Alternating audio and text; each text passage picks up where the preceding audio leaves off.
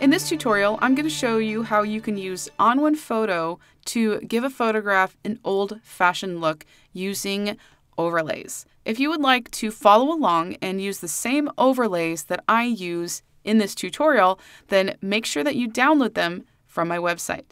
If you're watching this on my blog post, then just scroll down towards the bottom and you'll see a place where you can enter your information, and then you'll get these 3 free heirloom downloads. If you're watching this on YouTube, go into the description and click on the link, and that'll take you to the proper page. Now, if you like the look of these overlays, then you might be also interested in the ON100 Volume 2 Heirloom Collection preset pack in my online store. These presets are made specifically for ON1 Photo, but if you use Photoshop or Luminar or any other layer-based application, then you can also use any of the 70 overlays that come with this pack inside of those applications as well. So it's not limited to ON1 Photo if you also use other applications. Now, it's also worth noting that these 3 overlays are in addition to the ones that you would get in the pack. So you're not going to have any duplicates if you download these overlays along with the one inside of my store. Okay, let's go ahead and get started. I have a photo here inside of Browse in ON1 Photo Raw. What I first want to do is bring those overlays into ON1 Photo so I can access them from inside of Layers and also inside of Effects. So to do that, I'm going to go into File, Manage Extras. I'm going to click on Textures and then choose Import. I have these on my desktop, so I'll go ahead and just locate those free overlays, highlight all of them, and select Open. Next, I need to choose where I want these to go inside of. I already have an ON100 Volume 2 pack. This is the preset pack I was just mentioning, but I'm just going to create a new category, and I'm just going to call this Nicolesy. You can choose any category you want, create your own, however you want to do it, just whatever works for your organized brain. Go ahead and click OK. And now those 3 overlay files are imported into ON1 Photo.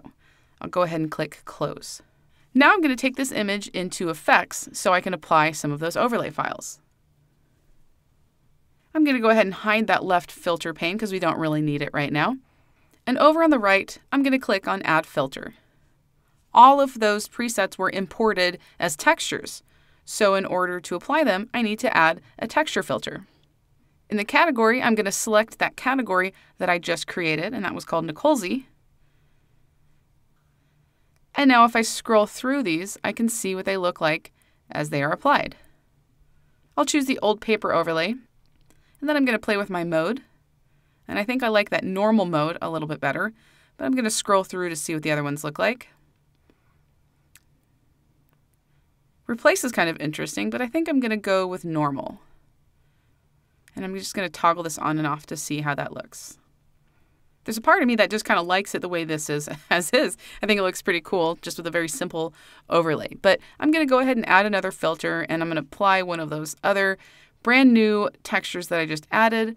So I'll select Textures once again. I'll go ahead and choose that category I just created. And I'm just going to keep it with this Heirloom Dark Watercolor. Now the edge is kind of neat as well. I think in this case, though, I'm going to go with the watercolor, the normal watercolor one. Again, I'm going to play with those modes and see what they look like. Subtle is probably going to be the one I want to go with here, and it is.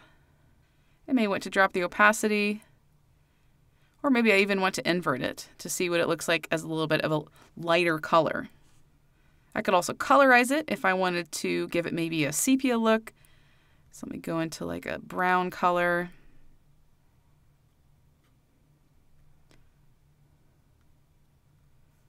That's kind of interesting.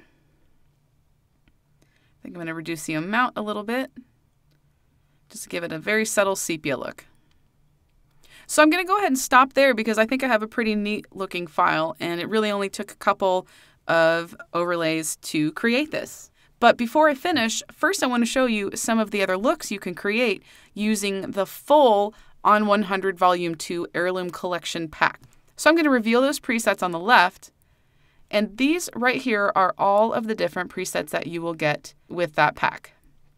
The Creative Heirloom set is kind of a bonus pack that gives you a combination of a lot of the presets and the overlays that are included in your purchase.